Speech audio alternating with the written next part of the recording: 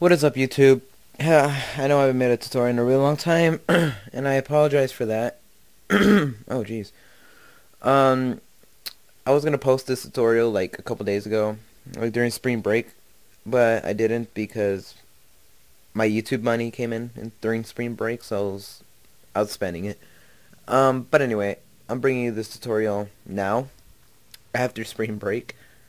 Um, I want to show you guys today how to speed up the browsing with Firefox 4.0. This works with all operating systems. The whole trick in speeding up your Firefox is moving.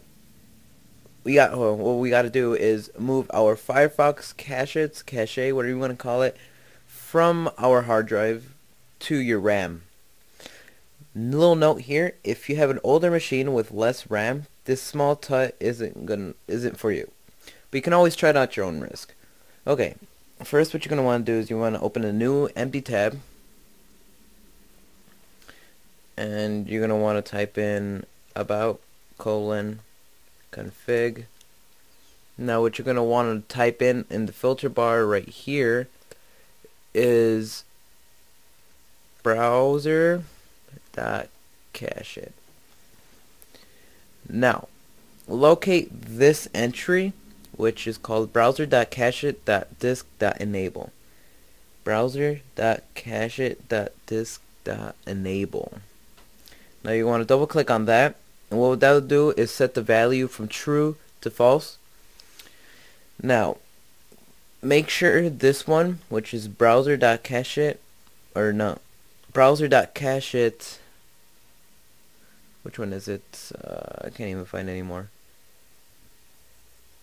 Oh yeah, here it is. Browser.cache.memory enabled. Make sure that is set to true if it's not already. Mine already came as true, but just to make sure, if it's not, set it to true by double clicking on it. Alright, so now what you want to do is you're going to want to create a new entry. So you're going to want to right click and go to new, and then you want to click on, I think it's integer. Okay, now what you're going to want to type in is browser dot cache dot memory dot capacity, and just click OK. And then this one's gonna pop out. Now you're gonna want to change the value to -1 and hit enter or OK, and there you go. Now what you're going to want to do is just close your Firefox and open it back up. And there. I hope you liked the results. If you already saw that there was a sort of a change when I first opened it to now that I open it. Yeah, there was a really big change. It's a bit more faster, but it's not going to be a bit faster for me because, you know, I'm running a lot of crap right now. But if this helped you, please like this video. I want everyone to like the crap out of this video. Let's see how many likes I can get. If this helped you a lot, I thank you. Or, yeah.